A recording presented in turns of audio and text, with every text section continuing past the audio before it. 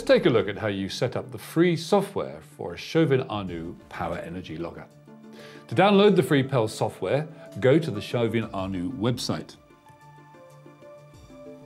Click on Support, go down to the Download area, use the search,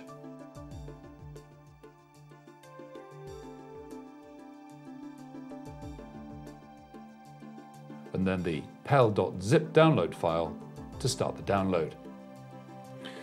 Alternatively, if you're installing from a CD, place the disk in your computer's CD tray and click Run on the pop-up. The next step is to select your language.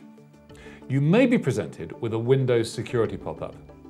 If you do, just select Run. At this point, simply follow the on-screen instructions.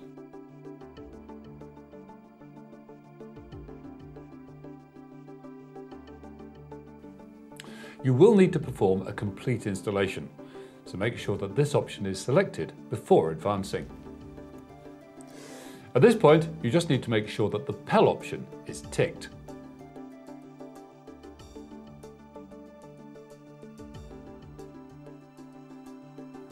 Once the installation has been completed, you'll be prompted to finish the installation wizard.